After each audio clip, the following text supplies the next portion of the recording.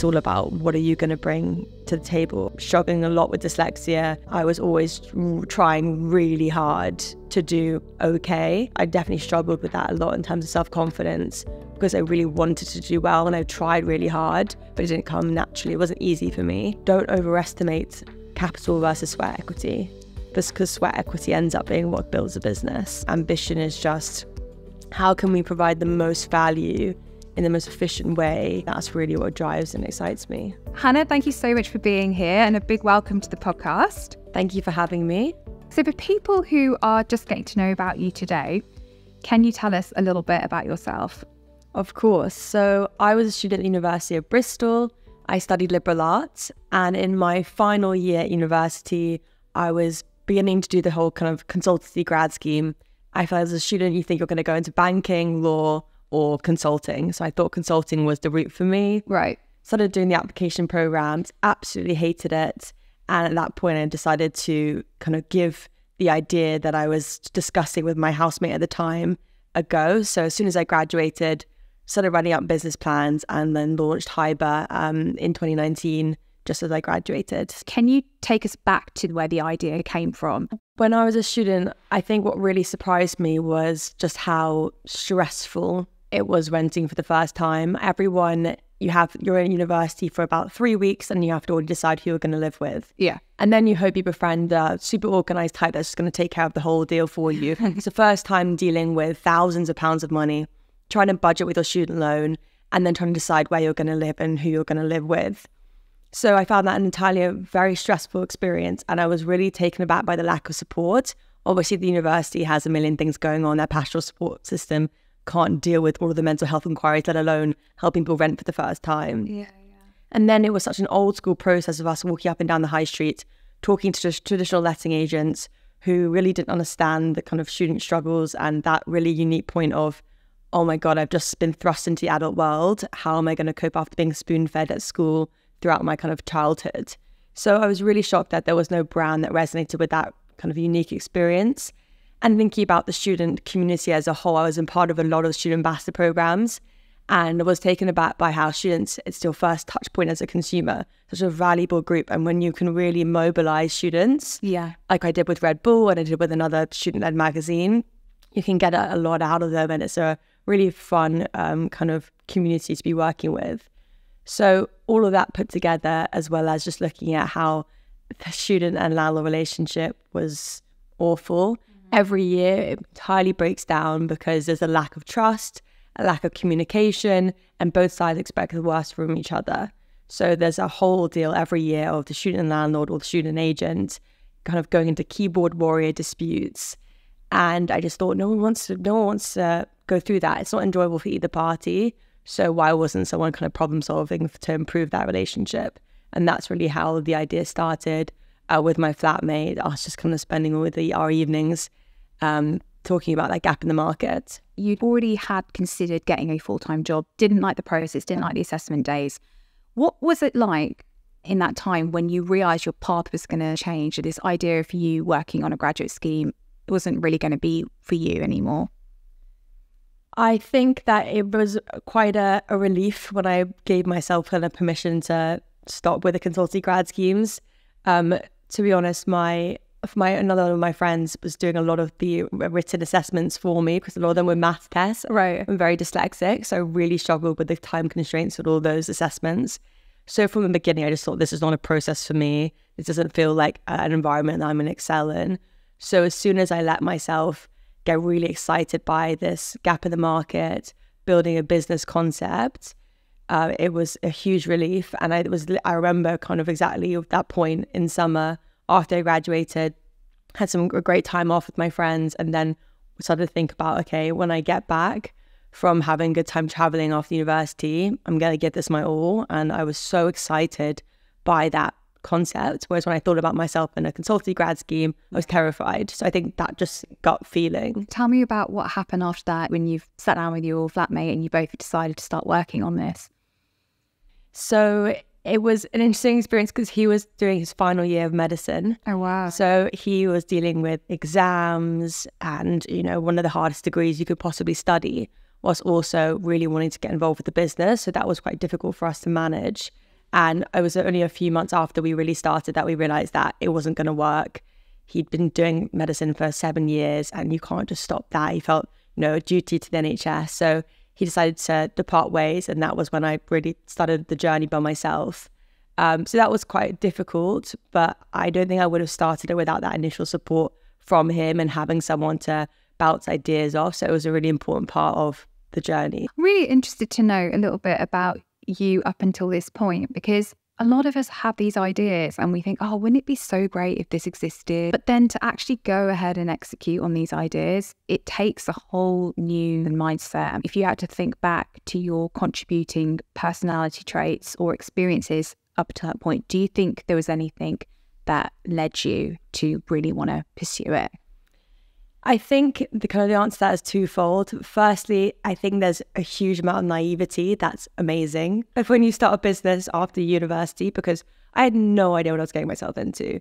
And if I knew what I was getting myself into, I probably wouldn't have done it. So I think it's a great sense of adventure and not really understanding the stress and the consequences and what you're sort of getting yourself into. Whereas when you're trying to start a business, when you've been working for a few years and you're starting to think about a mortgage, you're starting to think about other responsibilities, and you're already, on a path, on a trajectory. Whereas I was starting from square one. A lot of my friends were still studying. A lot of my friends didn't know what to do. So it was just I'm already at the bottom of the food pile, whatever we're going to call it. So why not give this a go? So that was a much easier starting point. And then in terms of personality traits, so I'm the youngest child so my sister is 8 years older than me and my brother's nearly 10 years older than me. And then all my cousins are a lot older than me. So I've always had that hunger to prove myself and always wanted to keep up with everyone else. So I think being part of a successful family when everyone's doing a lot really always made me want to show that I could kind of keep up. So I guess in a way, an opportunity to prove myself and keep up with the rest of the family. And yeah, I think that gives you a kind of sense of drive and hunger. And your family members, are they involved in business as well? So they weren't, but actually now my sister-in-law has a business and her husband, who's my brother, also started a business. So now there's 3 entrepreneurs in the family.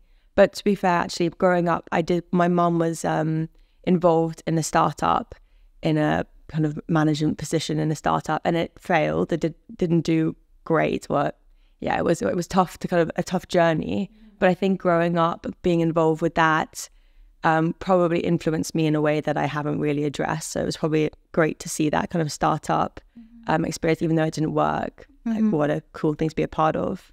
I understand that you got your first taste into real management and leadership during lockdown. Am I right in saying that? Yeah. Because you had 5 solo staff members that came on board, which is amazing for any startup. But at the same time, it is a bit like being thrown into the deep end if you hadn't done something like that before. So what was that experience like for you? Starting a business and then immediately going into lockdown, I think it really, in a way, allowed me to work at a slower pace, although I was working all day, every day, and that was great because there's no distractions.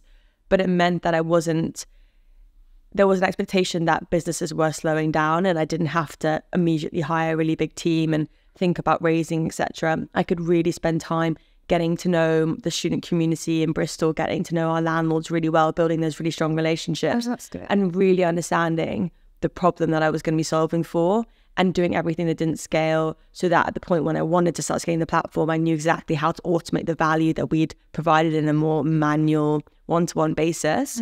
So it was a really good way for me to kind of slow down the hybrid journey. But to answer your question, the furloughed staff, that was great. There was an initiative with Work and Startups where they spotted an opportunity of, you have all these really talented people who've been furloughed, who are probably working in industries that they don't enjoy that much, but they've just been on that train of, go, go, go, go. Now is a chance for them to actually see, well, do I want to gain creative skill sets? Maybe I want to actually be a content writer, etc. So I want to write blogs, but they've been doing sales for the last 5 years. Right. So it was a really good opportunity to give furloughed staff the chance to work in startups and gain experience from entirely different industries to get to explore if they would want to be doing something else. And then also because people were really bored as well, they wanted something to do and further, develop skills, etc. And then you have all these startups that really, really need support, but didn't have the financial backing, couldn't access a lot of money, external investment, etc. So it was such a good opportunity to match the two together. And I ended up working with 5 different people and kind of organizing like team meetings, thinking about culture. And it was a really good first step to growing a team and learning how to do that. And what did you learn when it came to implementing a culture within HYBR? A literal step-by-step guide of meeting structures. Like, how do I want to do meetings? Is it every day stand-ups? Is it just once a week? Is it 3 times a week? How much, like, especially working in online, that was a great learning for me. And now I have a tech team that is fully abroad. Yeah. So like, how do you create a culture when you're not in person? How do you want to structure the check-in so it's not overbearing, and you feel like you actually have a relationship with people and you can be there to support people? How do I want to grow the team? Like, what are the departments that I'm going to have in HYBR? Is it, loads of people in marketing, or is the whole team going to be in customer success, or is it all going to be a tech team? Like, just thinking through who you wanted the team, what talent you wanted the team, who are the personalities that matter you want to kind of build the culture with. So many learnings. Were there any skills that you had to develop or something within your mindset quite quickly to take on that role of being a manager of 5 people? That's a really interesting question. I think what I found from the last 3 years is just, it gives you a huge amount of self-confidence. And I think that you just have to have a lot of self-belief, and it's a really fine balance of being confident in your decisions, being able to make decisions quite quickly and feel assured and be able to kind of lead a team and tell them that this is the direction that we want everyone to go in and unite everyone around the objectives and the direction, whilst also being really humble and open to feedback all the time and willing to learn from everyone around me that's done this already. Right. And so it's like really fine balance of like admitting that you know nothing, and that speaking to as many entrepreneurs as I could possibly speak to over lockdown, messaging everyone on LinkedIn. I'd love to like hear about your learnings. What would you have done differently? Absorbing as much as I could, whilst also having the self-confidence to lead and drive a team forward. So I think it's that really fine balance of having the two sides. And and getting that right. Being the founder, you've got nobody above you in the hierarchical structure. So to get that feedback from people, was that quite important to you? Definitely. And so I did a lot of pitching during the kind of first year. So in terms of like the journey, I break it down into the first 12 months was when it was just a one-man band. I mean, just working with some fellow staff, but really understanding the community and doing a lot of entrepreneurial pitches. And then the second year was kind of breaking even, hiring 2-3 people, building up to my first raise. And then the last year has been doing the raise and really actually bringing on senior people, having a team of 14, starting to scale the platform.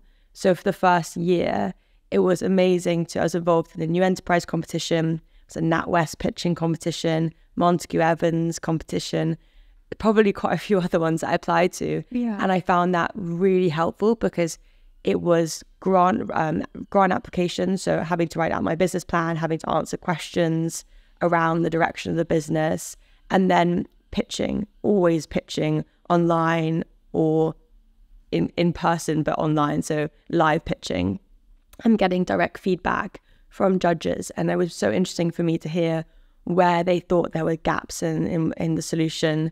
What were their pushbacks, what were their hesitations, what were they concerned about? What did they compare us to? And I loved that whole process.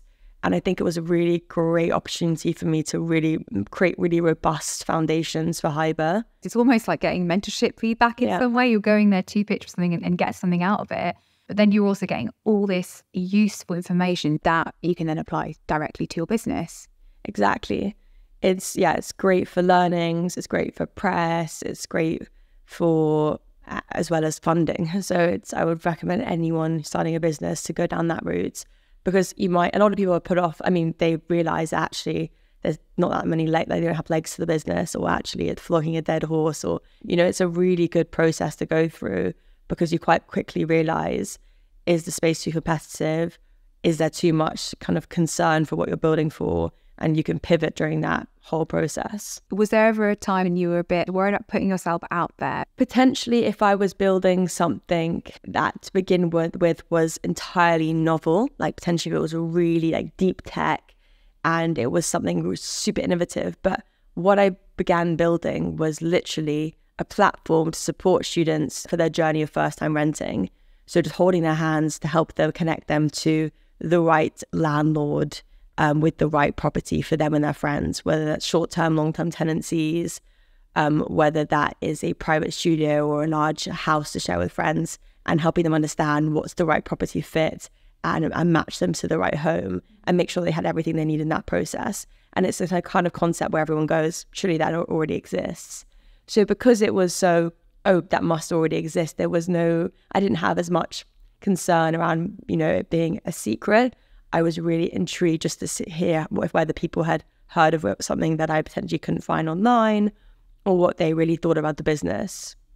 I also am a Guy Raz fanatic, the How I Built This podcast, and on all the founders that go on that, they always talk about how building in stealth mode, it doesn't help anyone. As soon as you have an idea, get feedback from everyone and anyone that you can possibly get feedback from, because that's the only way that you'll really learn and you'll be able to take on that feedback and adapt the product.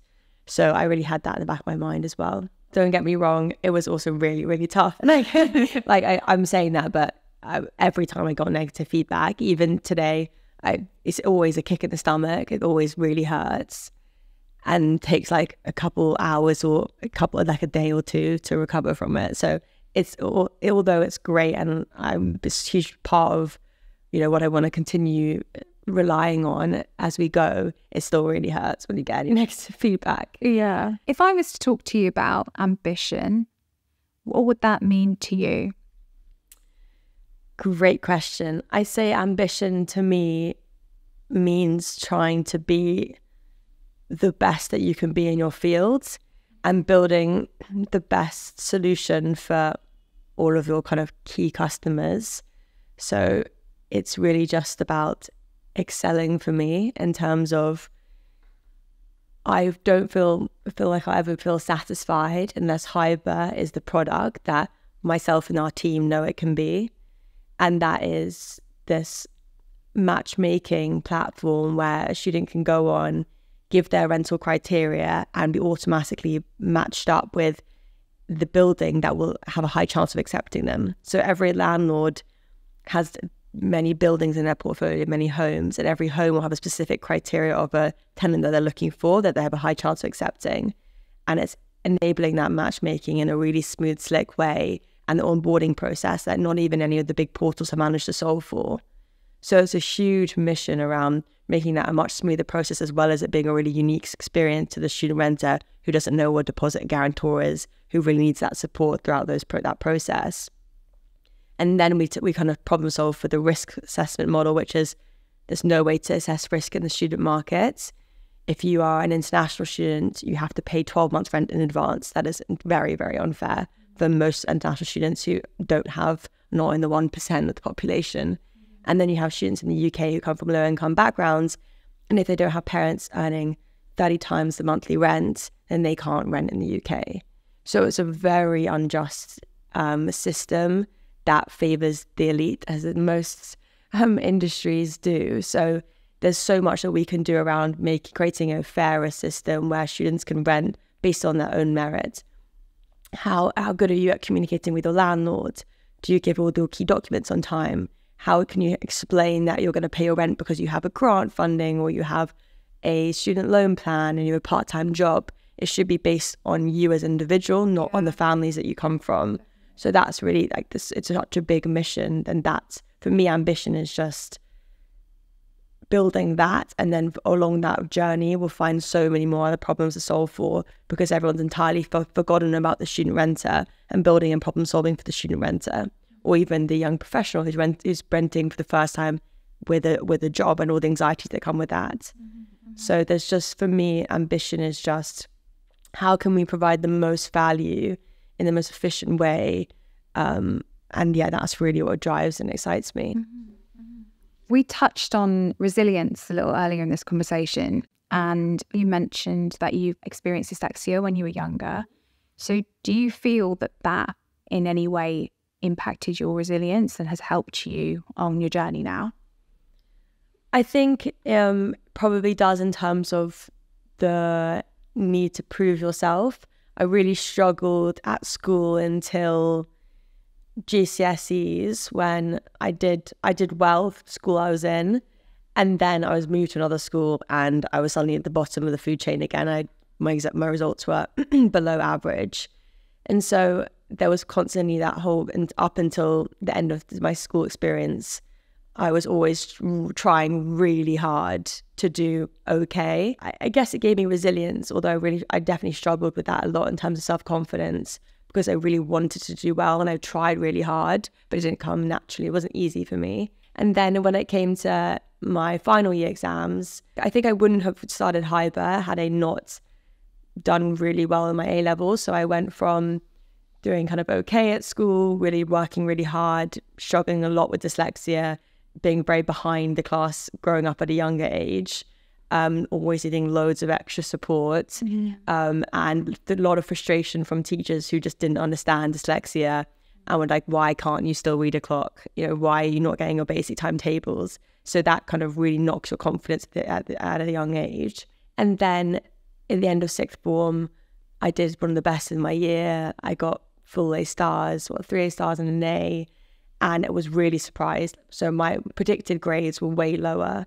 I didn't get into my university degree because my teachers gave me a below, like, not the predicted grades that I needed. And I begged all my teachers and they were just like, no, we don't think you can do it. So I didn't get into my university that I wanted to. I didn't get to University of Bristol for liberal arts because I needed 3 A stars predictions. And so then we're doing much better than I was predicted, getting into the university and getting the course that I wanted, because liberal arts was a new course in the UK. That really gave me a huge confidence booster, and it really showed that actually, like, all that hard work and work, committing myself to something, I could do it. And I think just proving to yourself at a young age that if you work hard at something that you can actually achieve it, probably set me on another kind of core direction. And then I got a first from my degree at university as well. So I think those little, looking back now, A-level results and university degree does not impact anything. But what it does impact is your confidence and the way you view yourself and what you think you can achieve. So I think that gave me a kind of huge amounts of resilience, but also self-belief that I don't think I would have started HYBR had those two events not happened. We've talked about the different phases of your business. So when you started and you were really hands-on, it was all hustling essentially, to now where you're thinking about things in terms of expanding your team, getting more senior people in. What is your experience when it comes to the different phases of business? I think people who are looking to start their own business would find that really useful. Definitely. So the first year, so literally breaking it down from November 2019 to November 2020 was, I guess you could call it, like, market research. I was basically generating revenue, like invoicing clients from the first month we launched the business. But, we're talking a couple £100 a month in revenue.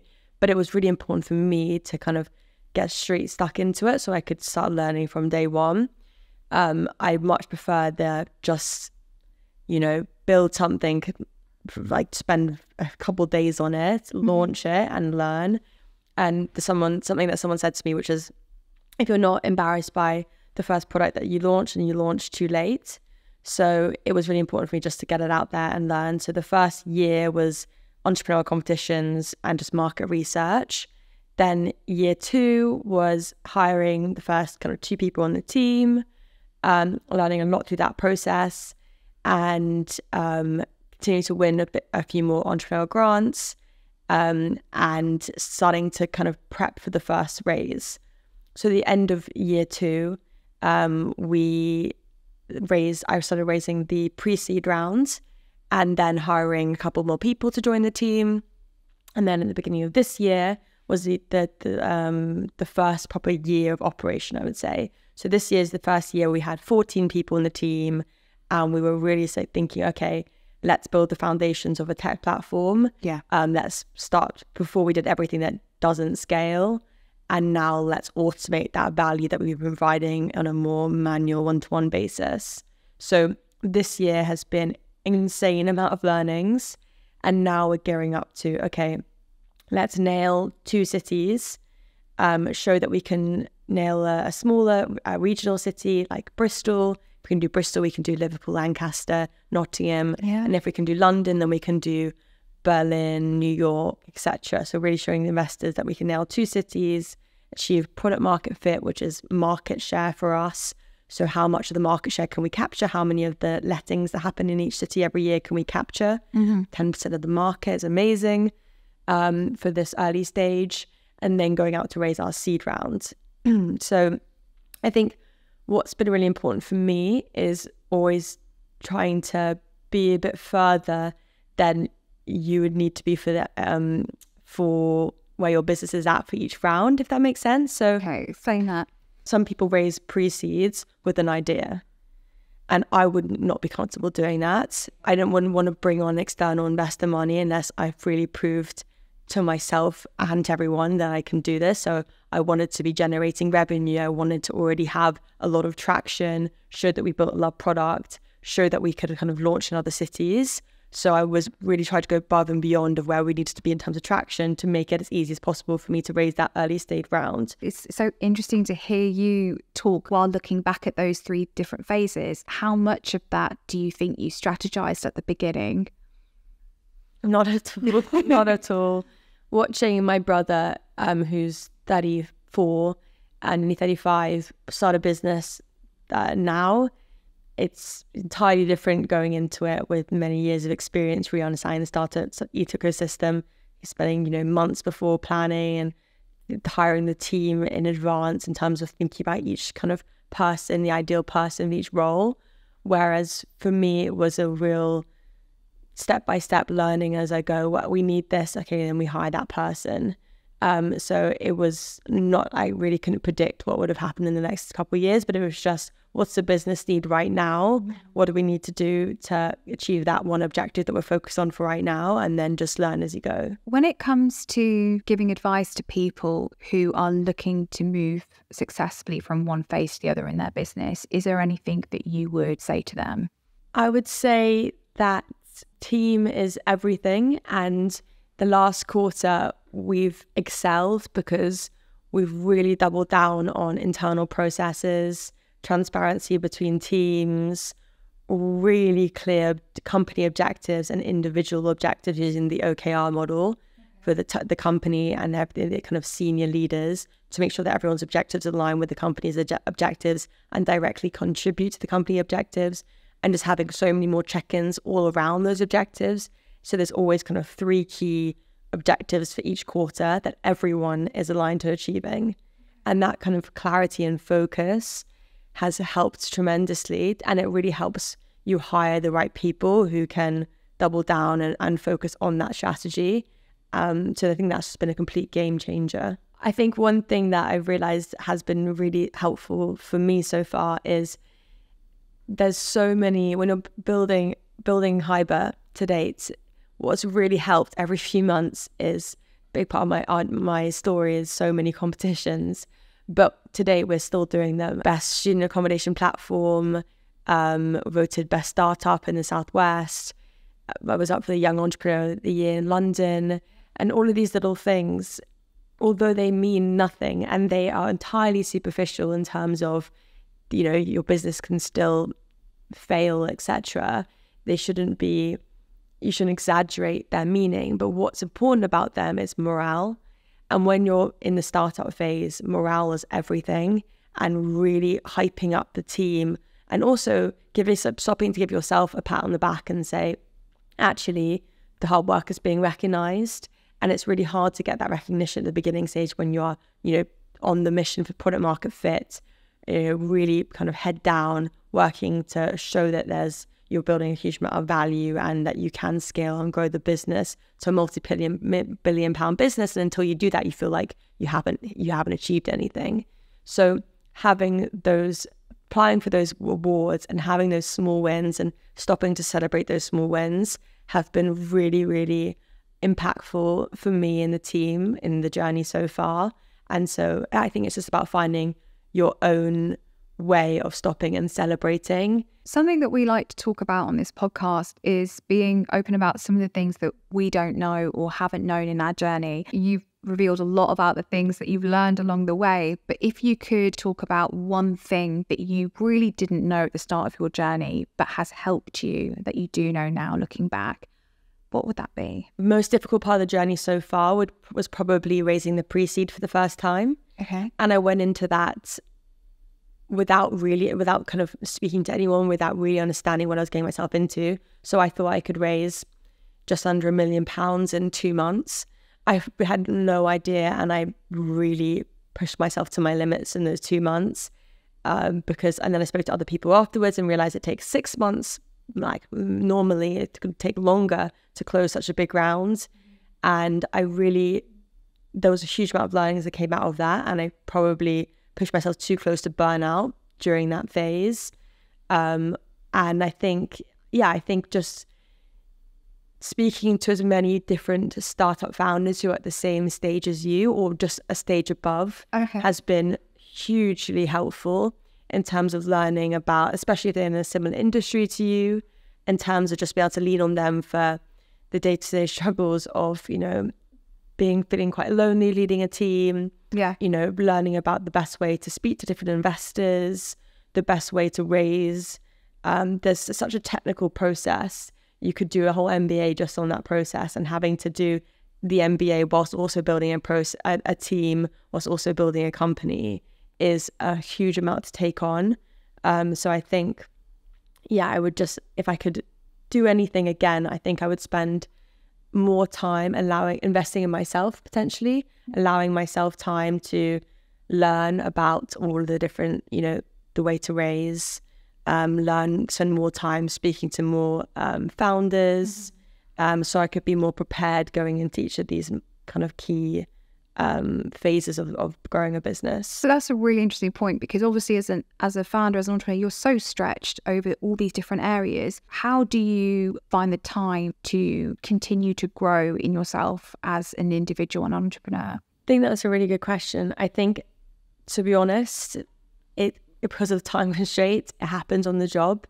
But I think it's really important for me to have, people and family and friends so that you can rely on, that you can speak to about everything that's going on, and you can kind of use that as therapy sessions in a way, because you can just use that as time to reflect on, stopping yourself every time something happens with the team to think, am I reacting emotionally? Is this rational?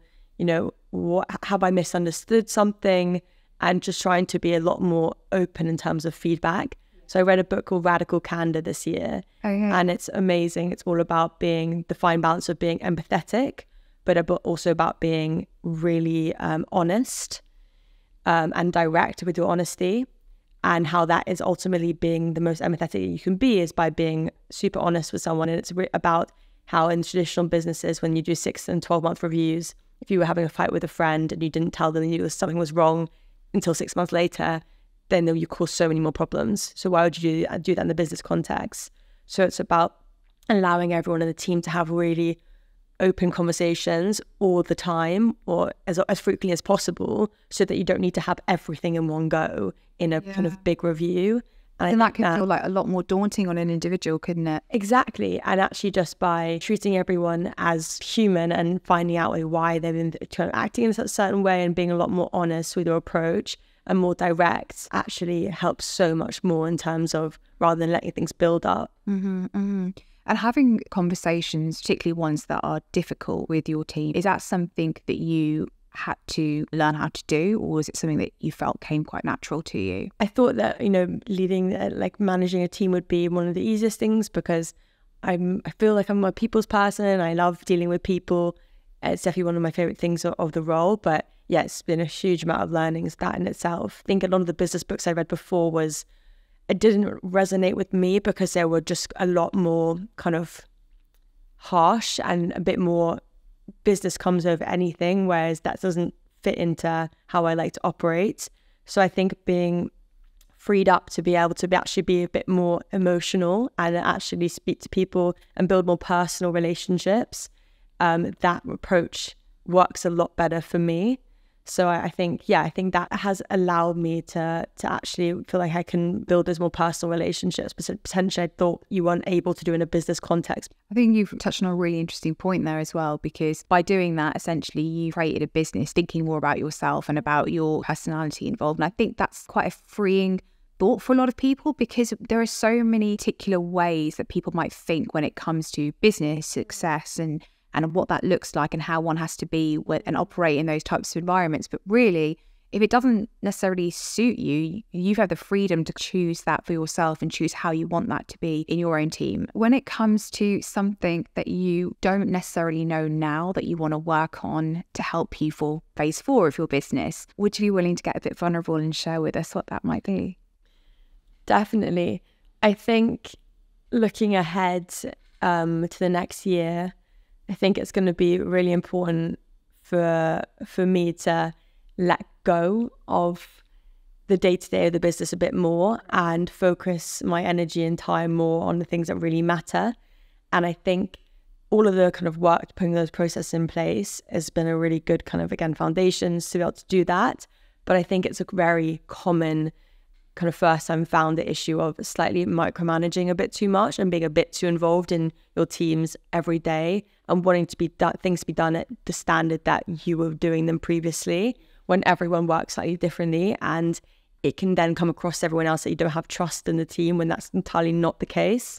It's just you end up being quite protective of your baby. I think I really want to focus on stepping back more and really be able to think where I can provide the most value to the business, and that will be on the new business side of things, on the raise, and growing the team even more and putting more of these processes in place. But I think it's going to be really important to let go, and it's really easy to think that you're not micromanaging and that you have, but I think it's something to continuously work on.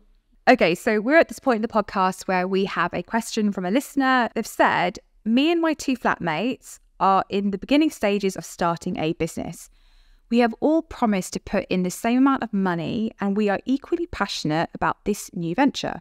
However, we are all working at the same time and we have different time commitments for the business, which means some of us are going to have a higher workload than others. If this is a success, we all want to leave our jobs in the future, but my concern is that if we can't all put in the same amount of time in the beginning stages, we run the risk of never getting to a point of success. Also, if we do become successful and it's down to 1 or 2 of us, then it would feel a bit unfair on the person or people who have spent more time working on the business.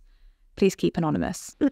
I think when it comes firstly down to who do you want to start a business with, I'd say the most important attribute to have in common is, are you able to give the same amount of time? Do you have the same work ethic? And can you commit the same amount of time and money?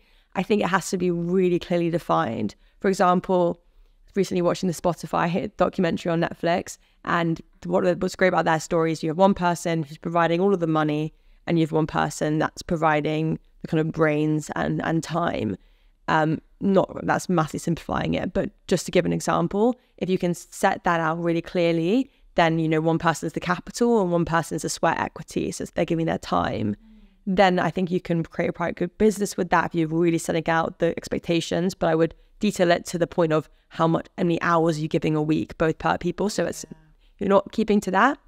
There's no questions, not about how much I like you. It's what are your hours this week? Doesn't meet the expectations. You have to take out, especially with best friends, you have to take out anything that could be personal. This is what we've laid out in really clear terms. You either do it or you don't. You either excel and you give even more hours, or you're underperforming. So you have to be so clear cut with that. And then it comes down to work ethic, because I know a lot of amazing, talented friends in my life that are going to go on to do amazing things, but I wouldn't want to start a business with, because I know for me that I'd hold a grudge, because feel like I'd be giving so much of my time and energy, and because they don't have the same work ethic, they would be clocking off at 6 p.m. every day. And that will end up leading in a breakdown in not only your business, but your friendship. And that's not worth doing. And it's such an interesting stat. I think it's the number 2 reason, most common reason for businesses failing is either running out of funding or founder relationships breaking down. Oh, right. So it's such an important thing to consider. And everyone kind of says, solo founder, why don't you want to do it with someone else? And I do kind of see the huge benefits of having someone that you're, going into war with and having that person to support. It's definitely a really lonely affair with a solo founder, but I think it's so difficult to find the right match of the person that you should be going in to build a business with. And that's why the most successful businesses are often run by someone who has the technical skill set. So they'll be the CTO, they'll be running the technical side of the business, they're growing the tech and product team. And you have someone who's the business side of it, that'll be running the sales and the marketing, customer success. So you have a clear division in terms of roles and also what you can bring to the table, but you're both giving the same amount of time and often the same amount of capital. And you've managed those expectations at the beginning. I guess that's why this person is feeling the way they are, because they probably haven't had those conversations. Yeah, and it's really hard to do. And especially, you're tiptoeing around someone's feelings, but for the sake of the longevity of your friendship, having a contract in place where you literally think about everything possible and you've got written that down, and then you divide up the equity of the business depending on the commitment that you can both put in. And don't overestimate capital versus sweat equity, because sweat equity ends up being what builds a business. You can raise external investment. You don't necessarily need to have your own capital. It's all about what are you going to bring to the table. For people who want to know more about HYBR and want to know more about you, where can they find you on social? Yes, well, if you are a student or you have a family friend or relative that's a student, they're looking for support renting. It could be a question about your landlord, or you're about to go to university and you don't know how to even approach renting for the first time or need help finding a house, then please go to www.hybr.co.uk, hybr.co.uk, and the team would love to help. You can go on there, access blogs, content around renting and answering all those common questions, and you can also go and filter and find your dream home. And then any questions for me, if you want to get involved in HYBR and our ambassador program and you're interested in a role, then please reach out to me on LinkedIn. My name is Hannah Chappatte, and I'd love to hear from you. Or if you just have any ideas around how you would like us to solve for this problem in terms of matching students to their dream homes in a much slicker way, then we'd love to speak to you. Here to change the face of the world of student renting as we know it. Thank you. Thanks very much for being here. Thank you so much for having me.